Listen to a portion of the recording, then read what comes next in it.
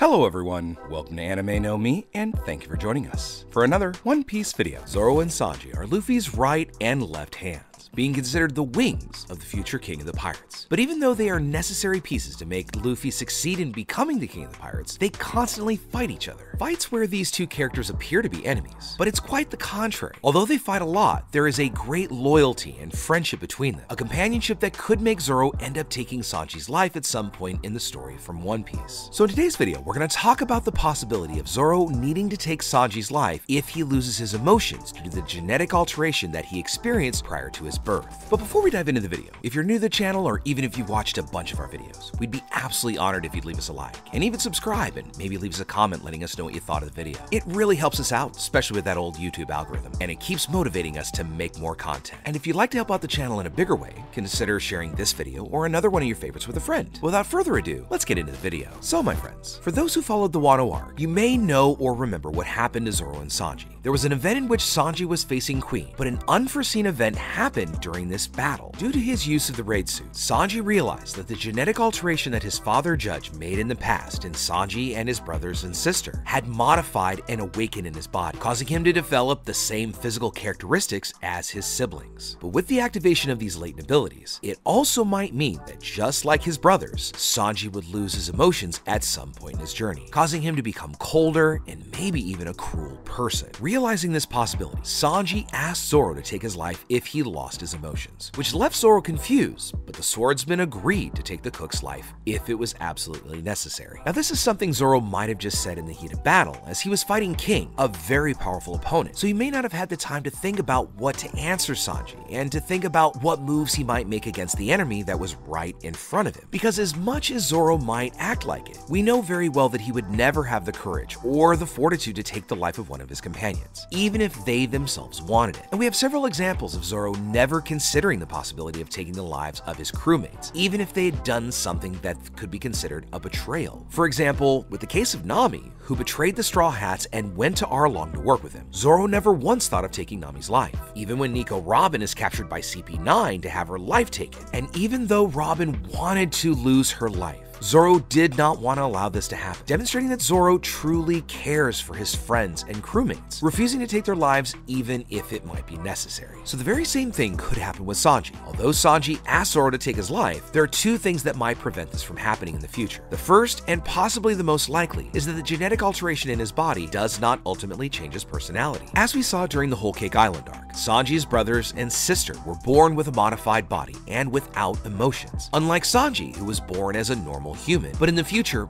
managed to unlock this body modification. While taking attacks from the invisible pirate queen, Sanji thought he was responsible for attacking a woman, making him wonder if he was losing control over his emotions. But much to the contrary, Sanji still remains completely normal. It only seems his body managed to acquire these new, more resistant characteristics, with no further emotional changes being modified. So this could mean that Sanji may never lose his emotions, remaining the same as he always was, making the possibility of him losing his emotions the only concern that he really has. The other thing that would prevent Zoro from taking Sanji's life, in the case that he really comes to lose his feelings, would be because of the great friendship that they have created throughout their adventure together. Although the two men talk like they don't care about each other, they have a deep companionship and connection, choosing to always take offense or fight physically, but there's something very strong and deep between them. A friendship or even a brotherhood in which they would never take each other's lives. In fact, they would give their lives to protect the other. So this frankly would just make it nearly impossible for Zoro to take Sanji's life if necessary, because Zoro would have to take the life of a friend whom has always been by his side now for years, making this farewell something extremely painful. So again, although Zoro and Sanji may act like they hate each other, this is more like a really intense rivalry. So this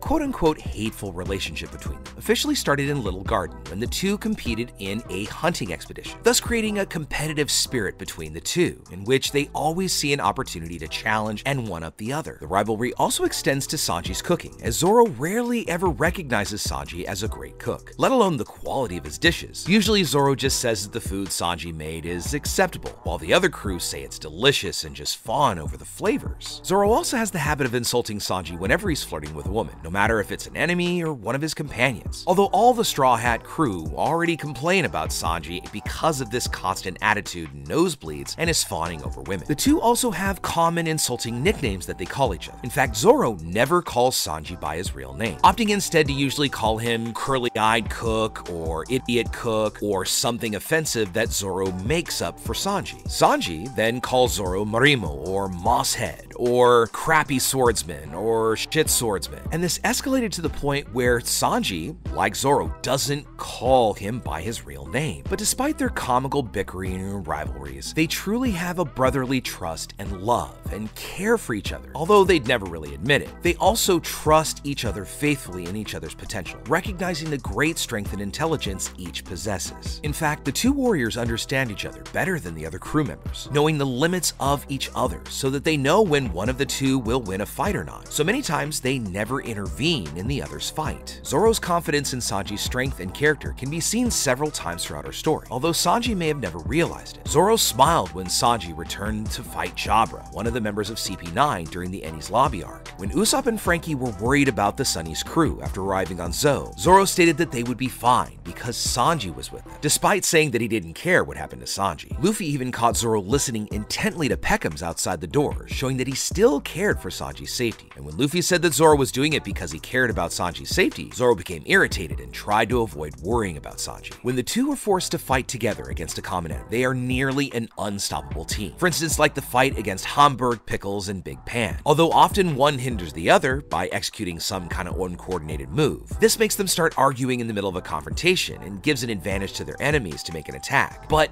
at the end, they always regain control and always beat their opponents. Now, whenever new bounties are distributed, Zoro is always proud that his bounty remains just a little bit bigger than Sanji's. However, after Sanji's bounty became greater than his after the events in Totoland, Zoro became quite angry and threatened to fight Sanji for it. But when Zoro's bounty became greater than Sanji's once more after the attack on Onigashima, Zoro didn't hesitate to mock Sanji about his inferior bounty, calling him number 4. So once again, this caused a dispute and a battle between the two characters because they can't have a simple conversation without some kind of drama between them happening, forcing some member of the crew to separate them. In fact, from the very beginning where we saw these two seem to hate each other, at least in a friendly way, it still was aggressive, so the relationship between these two will probably never change. They will forever have this rivalry, which motivates them to get even stronger for each other. So despite the bluster and drama, it's absolutely clear that one would sacrifice his life to save the other, although they don't show the kind of respect that they feel for each other out of their pride. Although we still know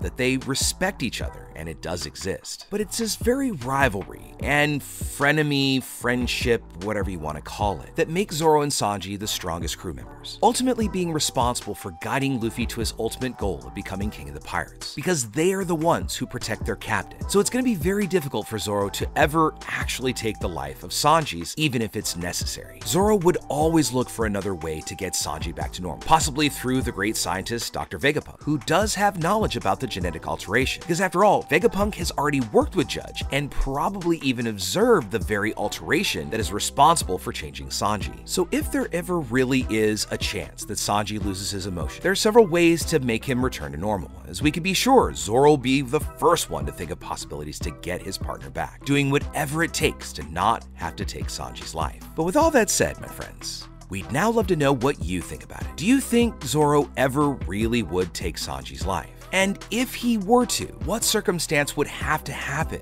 in order for Zoro to execute this plan? Secondly, do you think Sanji ever really will lose his emotions? Or do you think that through all of his memories and the trust he has in his companions and crewmates, that will keep him grounded and always bring him back to his emotions? Let us know what you think in the comments below. So as we wrap up our video for the day, we'd like to thank you all so much for listening and watching, especially those of you who've made it to the very end. Be sure to comment on any themes or ideas that you'd like to see in future videos. And also, since you made it this far, give us a like and hit that red subscribe button before you head out to take on the rest of your day. I hope to see you all in our next video. Let's keep sailing this giant sea together. Take care.